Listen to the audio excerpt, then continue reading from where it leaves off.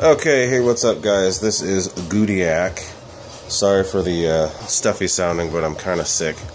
But since I am sick, I had some time to sit at home and do some stuff. So I have a fan here, Freewing Endrunner fan that is way out of balance. The motor I'm using is a 3674 Leopard 1700 kV. And once you put everything together, it makes a horrible noise. It's a nasty racket. Outside of the plane, if it sounds bad, as soon as you put it in the plane, it's going to sound horrible. So here, what I've already done, I've already gone through and I've balanced. Figured out where the balance point is. That's what all these marks are on here. So you can see, this is my point of reference right there. And then this is where I've ended up piling on the weight. So the way that I'm going to do this, what I'll do is I'll first let you hear what it sounds like with no weight, and then kind of go through what it is that I did. So let's get to that part. Okay, so first and foremost, let's hear what it sounds like with no weight. This is just what it sounds like, alright? Now, this is kind of dangerous to do. Best thing to do is set things up in a way where it's secured and away from you. What I do, just for this video so everybody can see it, I get everything set out of the way, and then I'm holding it in my hand, which is not the best thing to do, but I've already made sure that everything's okay. I'm barely going to run it up. It doesn't take much.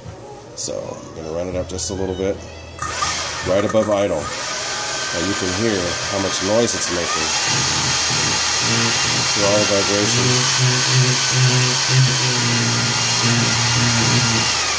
Lots of vibration. So what I actually did was, I went around with different weights, figured out, there's 12 blades here, so there's 12 possible positions for it to balance.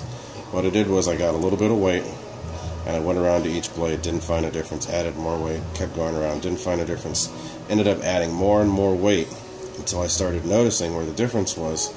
It got me down to about 3 blades where I was noticing a difference. So I kept adding weight until it got better and better. Then I ended up finding one spot where it was perfect, and this is it right here. So I'm going to skip ahead just so you can see what happens with all the right weight. Okay, so see, you can see how much, a big chunk of weight that I added on there. All I use is little pieces of electrical tape. It's just electrical tape like this. You can use whatever you want. You can use putty. You can use anything that's going to be a form of weight. I prefer to use tape because it's easy to do, easy to duplicate. But the weight's not going to be used permanently. This is just to find where the balance point is. So let's check this out now, so you can see what it sounds like with the weight in place.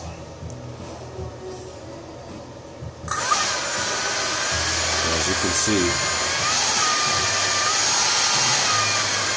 now there's no vibration of any kind. And again, we're not running this up full speed, just running it up a little bit so you can see. But if you were to run this all the way up, you'd notice that there was no vibration at all. So that's one part. So let's skip ahead to the next. One other important point: wear safety glasses, something to protect your eyes just in case that stuff flies off. Kind of goofy, but these things work. So anyway, okay, so here's the second part. So now we know where all the weight is. We know that this is where it balances, right? So what that tells me is that you need to remove material from the opposite side. This side's light, that side's heavy. So the heavy side needs to lose weight.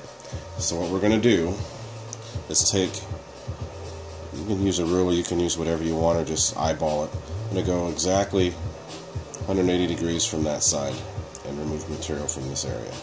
So that's what I'm going to do now. I'll mark that area.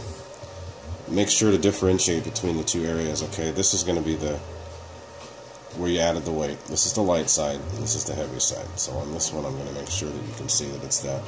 What I'll have to do is use a grinder. Now there's a couple different grinders you can use. I'm just going to use one of the cheapy ones for now. This is something I just bought. I've actually had a few of these. These are only a couple, like $7, $8 from Harbor Freight. I use the little sanding wheel that's up here in this portion. But I just hooked this up to a 4S battery and grind it away. So that's what I'm going to do now, and then we'll show you the final results when I'm done. Okay, so here are the marks. This is the light side. That's the side I'm going to grind. So we'll get busy with that. This takes a little while. The video is not going to show how long it takes. It could take 20, 30, maybe even more to do this. But it's definitely worth it. The fan sounds amazing once you get everything balanced as it should be. I've had a lot of people ask how I do this, so I'm showing how I'm doing it. Hopefully this helps. So let me get the grinder out, and I'll get some grinding, and then once it's done, you'll get to hear. Okay, so there's a grinder. That's all you use.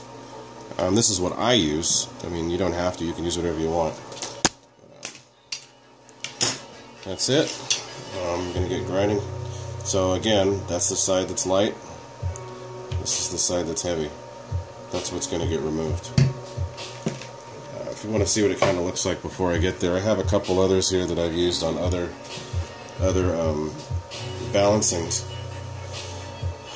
or however you want to put it. The one thing to remember about the Freewings, and with any of these that have individual blades like this one does, once you put it together and tighten it down, leave it that way. So use Loctite, use whatever you can to hold it in place, and once you tighten it, leave it there.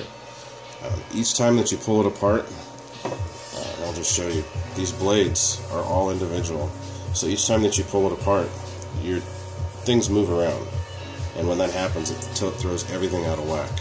So best thing to do, tighten it down, use Loctite, and once you get there and you go through this whole process that I'm doing right now, this is what it'll look like in the end. The spinner's going to look this way, because you know that side's light, this side's heavy, so this side needs to be ground down so that it'll match this and give you that perfect whoosh sound instead of the grinding sound of the fan rubbing along the housing there.